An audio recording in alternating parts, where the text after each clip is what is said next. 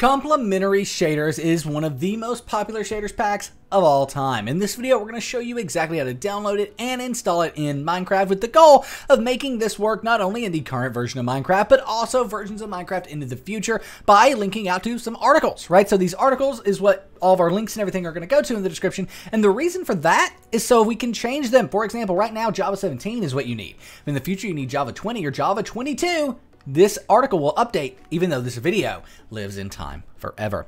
So nevertheless, let's go ahead and get Complementary Shaders. The first thing you want to do is go to the second link in the description down below. That's going to take you here. This is the official Complementary Shaders download page. Come to the right-hand side and scroll down to the version of Minecraft you want to download. For us, we're going to be downloading the 1.19 version, but if you're downloading a 1.20 or a 1.17, it doesn't matter. It's going to be exactly the same. Just go ahead and click on that download button there. While that's downloading, have a notice from our sponsor, Apex Minecraft Hosting. Go to the first link down below the breakdown.xyz/Apex to start your very own 24-hour DDoS Protected Minecraft server. We love Apex so much we host all of our Minecraft servers on Apex Minecraft Hosting, so if you want to start your own server, look no further than Apex Minecraft Hosting at the first link down below, the breakdown.xyz/Apex. Nevertheless, Complementary Shaders has now downloaded. You may need to keep it in the bottom left of Google Chrome or save it in the center of your screen on Mozilla Firefox. It's 100% safe to do that though, because over 6.2 million people have downloaded it. Nevertheless, we also need to download Optifine. Optifine is linked in the description down below.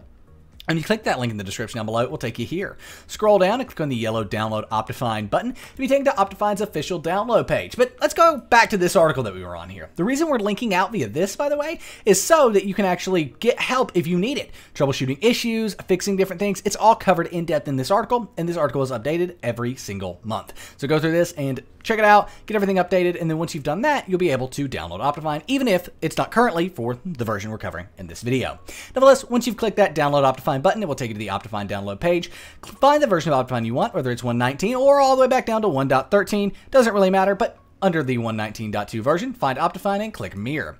That's then going to go ahead and take us off to the official download page for the version of Minecraft you want. And again, if you don't want the 1.19.2 version, if it's newer, that's perfectly fine. Click Mirror. Then click Download, and Optifine will download the bottom left of Google Chrome. You may need to save it in the center screen on Mozilla Firefox. It just depends on your browser. Now we can minimize our browser, and we want to move Optifine and Complementary Shaders to our desktop. To do that, let's go ahead and click the little Windows icons on the top left of my screen, probably in the bottom left of your screen or bottom center of your screen on Windows 11. Type in Downloads. You have this Downloads file folder here. Open that up, and in here we'll find Optifine and Complementary Shaders. Drag and drop these to your desktop just for ease of use. Once these are on your desktop, you actually want to start off with Optifine. To do that, go ahead and right-click on Optifine, click on Open With, click Java, and click OK. But Nick, I don't have Java, or my icons here are weird. Or in either case, you need to download and install Java for Minecraft mods. That's what this in-depth article is over. It covers everything, any issues you may have, and all of that, and you can check it out in the description down below. Like I said though, let's say in the future it's Java 20. Well, guess what? This article will update for that. So whatever this article has is the one you need for the most recent version of Minecraft. You may also need to run the jar fix. It's going to take all the jar files on your computer and link them back to Java, making them work happily together.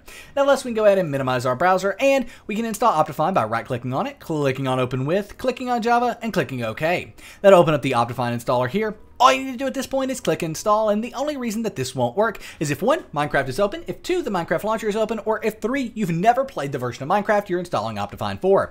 If any of those are the case, get them solved, come back, and Optifine will be able to be installed right like so. The hard part, by the way, is kind of done. Installing Optifine is the hardest part. Now it's time to install shaders. To do that, go ahead and open up Minecraft, but we want to make sure we're opening Minecraft with our Optifine installation. Now, we already have an Optifine installation. It's probably going to be selected by default, but if it's not, I'll show you how to select it, and if you don't have one, I'll show you how to make one.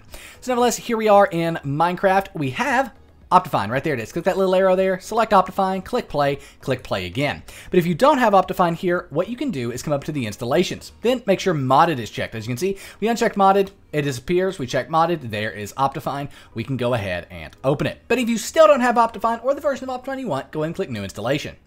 You can name this whatever you want. We're going to name it Complementary Shaders, but you don't have to. You can name it literally anything. Then under the version dropdown, this is the most important part. Make sure you select the version of Optifine you want.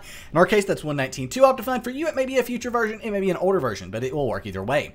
Let's go ahead and click on the resolution there as well. You don't have to do that. I'm just doing this so we can see what's getting game. Click Create, and now we have this new Complementary Shaders profile that most importantly has Optifine under it.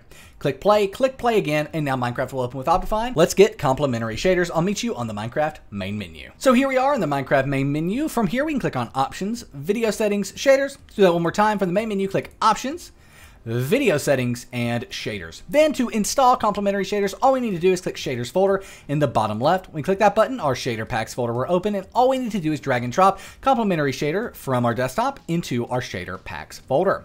Then in the background, automatically complementary shaders appears. We can click on it and it will go ahead and activate and select itself. There we go. Boom. We can click done again, and click done again, and jump into Minecraft single player to show you that this is working. Now, before you click off, I'm going to show you shader options as well. That's a great way for you to easily customize your shaders and give it your own sort of tweak and change the things maybe you don't like about the pack or want to improve about the pack all in game. But here we are, complementary shaders is installed. Look at that, flowing in the wind. Nevertheless, let's go ahead and open up options, video settings, shaders again. And by the way, you can switch shaders packs here, but you can also change your shader pack settings. On the right-hand side, there are some, but there's also shader options in the bottom right.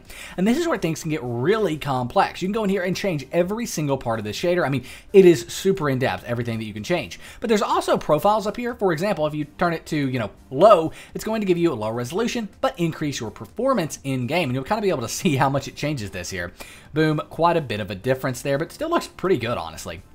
But nevertheless, that is how you can install complementary shaders, as well as change shaders options in-game. If you do have any questions, let us know in the comment section down below. Be sure to give this video a thumbs up if we did help you get the complementary shaders pack installed, and we'll see you in the next one. I'm out. Peace.